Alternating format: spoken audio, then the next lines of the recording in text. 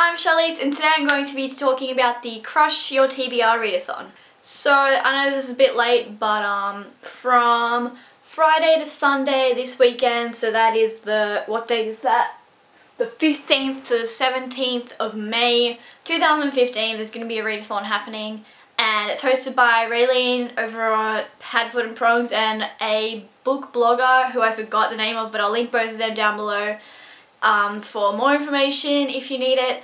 But basically I'm just gonna be participating, and I haven't participated in a read-a-thon for ages, and I probably won't be able to much for the rest of the year because school, but maybe when school's finished there'll be like a Christmas booktube-a-thon and I'll be able to participate in that. But at the moment I don't have like too much schoolwork, but this will probably be the last time this year that I won't have too much schoolwork.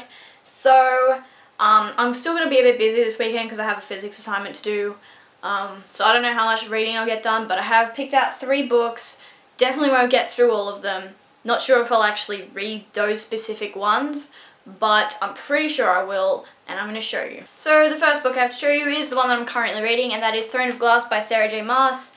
If you guys saw my Friday Reads video, I asked you guys which book you thought I should read, and I knew you'd all pick this. But yeah, I really felt like reading this as well, so I picked this one up, and I'm only 40 pages in, and look how cool my bookmark is. It's just hanging. It's just a turtle. It's just a turtle. Yeah, and I think this is a feather in here. Yes, it is. It's a feather, and as you can see, I've been taking notes on like a separate piece of paper so I can do a book talk hopefully. So yeah, I'm only, well, to be exact, I'm 39 pages in. And I'm not going to read more of this today until midnight. It's like Thursday now, and it is almost 4 PM, so I'm not going to read until midnight because I want to use all of my energy on the read-a-thon, and I'm going to do as much physics homework as I can before the read-a-thon starts.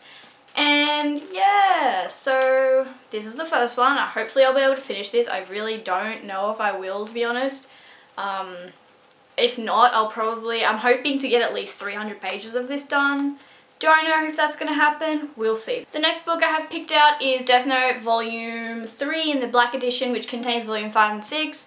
You guys haven't seen this yet. I have filmed a book haul for this, but it's scheduled to upload later this month.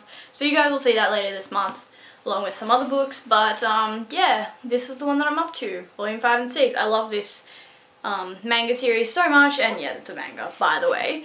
And yeah, I'll probably read this to kind of break up the, you know what I mean? Just to make it easier and stuff. Yeah, I don't have the next one though, so this might be a bit of a pain to read when it ends and I don't have the next one to read, but still.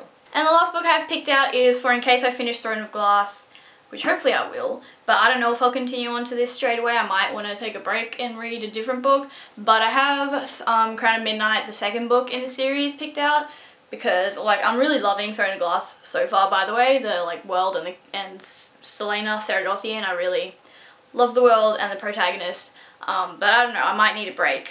I don't know, I'm only 40 pages in, but this, if I don't need a break, because I want to power through the series and be up to date with it so that I can wait for the next book with everyone and be all excited.